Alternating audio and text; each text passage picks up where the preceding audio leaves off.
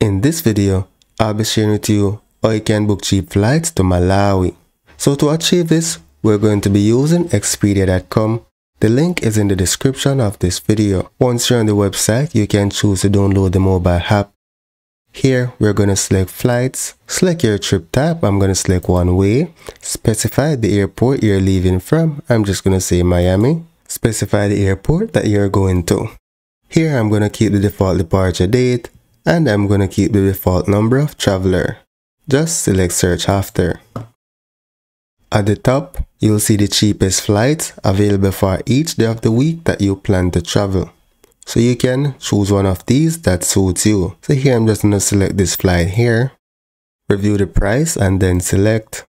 Review your trip information and then proceed to check out. Provide the traveler's information and then scroll down and provide the payment information and then proceed and review to make your payment. And that's basically it.